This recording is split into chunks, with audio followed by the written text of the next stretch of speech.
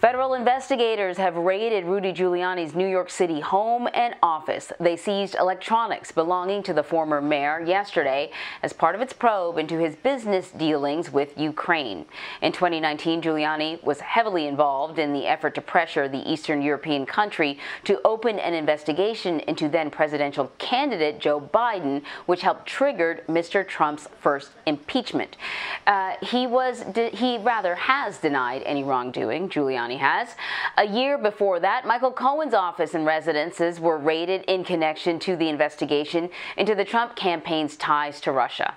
So joining me now to discuss this is white-collar defense attorney Ross Garber. You are not a White House attorney, but you are a white-collar defense attorney. So thanks for joining us. Exactly right. This seems pretty extraordinary to me, to have a federal search warrant executed against a lawyer, especially one that is the former lawyer of a former president. I don't know if he's his current lawyer.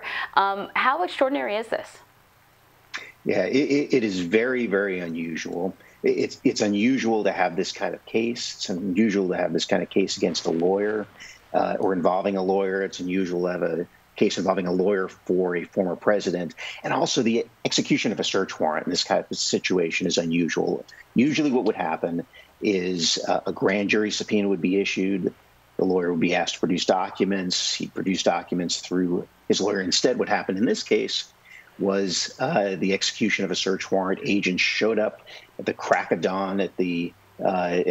Giuliani's office and home. It is very unusual. Yeah, what I also thought was sort of interesting is, when you take a whole laptop, there's a lot of information in there. He is an attorney representing many clients, and perhaps there's information in there covering other clients that sort of have gotten wrapped up in this search warrant.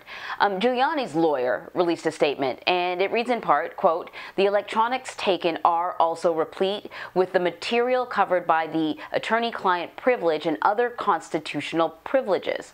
How could attorney-client privilege play a role in this probe, and what type of potential charges should Giuliani's legal team be preparing for? Yeah, so on the privilege, expect to see a big fight from Rudy Giuliani's lawyers about the attorney-client privilege, because it is true that a lawyer is likely to have information that is confidential with respect to clients.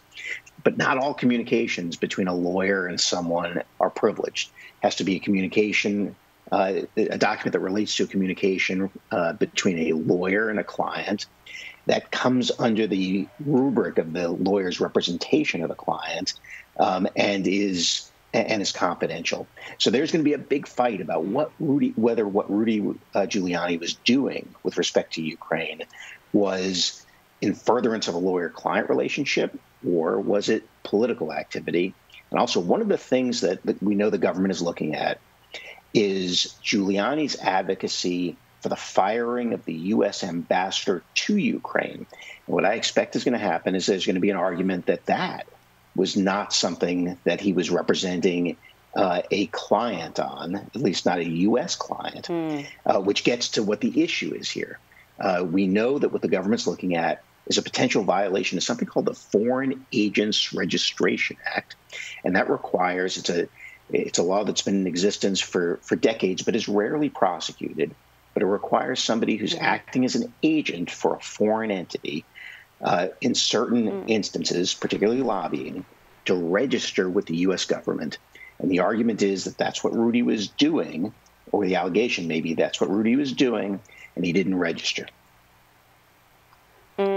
Yeah, you sort of differentiated a little bit between whether he had a client, and you sort of said something like, or at least not a U.S. client. I guess that would make all the difference if he could be representing a client from another country. And does that attorney-client privilege protection apply if your client is not an American?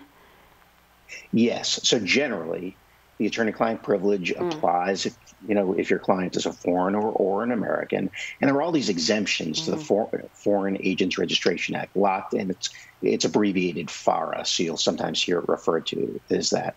Lots of exemptions. It's been very hard for the Department of Justice to prosecute. But, the question is when Giuliani was advocating for the removal of the U.S. ambassador to Ukraine. Who was he doing that on behalf of, and in what context was he doing it? You know, was he doing it on behalf of the president? That wouldn't make any sense. Was he doing it as a lawyer? Well, that's a big question. And then if he was doing it purportedly as a lawyer, who was he doing it on behalf of? There are going to be lots of issues tied up in this. And remember, a search warrant of a lawyer's office, particularly this lawyer, needed approval of the highest echelons of the Department of Justice and a federal judge. So if I were Rudy or his lawyer, I'd be very concerned about this. So Rudy Giuliani was not the only attorney served with a search warrant. There was another one, another search warrant that was served yesterday on Victoria Tenzing, an attorney and Republican operative who has worked with Giuliani. We should note that a spokesperson for Tenzing says that she was informed that she's not a target in this probe. But what does this development on the very same day as the Giuliani raid, what does it signal to you about the prosecution and its case? Well, again, to get approval for a search of a lawyer's office actually, requires further hurdles than in other cases. But, here, regardless, this was approved at the highest echelons of the Department of Justice, was approved by a judge. And, Tenzing also had, connections to Ukrainians. And so it could be related to that. It could also potentially be related to communications with Giuliani or with the president. I think it's early to read too much into that, other than it is a significant development in this investigation of Giuliani in particular. Yeah, certainly. Ross Garber, thank you so much. Sure thing.